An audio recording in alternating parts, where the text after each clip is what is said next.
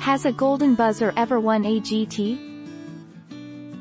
Since the upgraded format was introduced in Season 10, both winners, Paul Zerden and Grace VanderWaal, had received golden buzzers.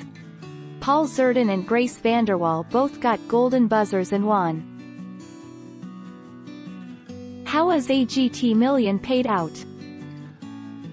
At the end of every episode of AGT, a disclaimer flashes on the screen explaining, the prize, which totals $1 million, is payable in a financial annuity over 40 years, or the contestant may choose to receive the present cash value of such annuity.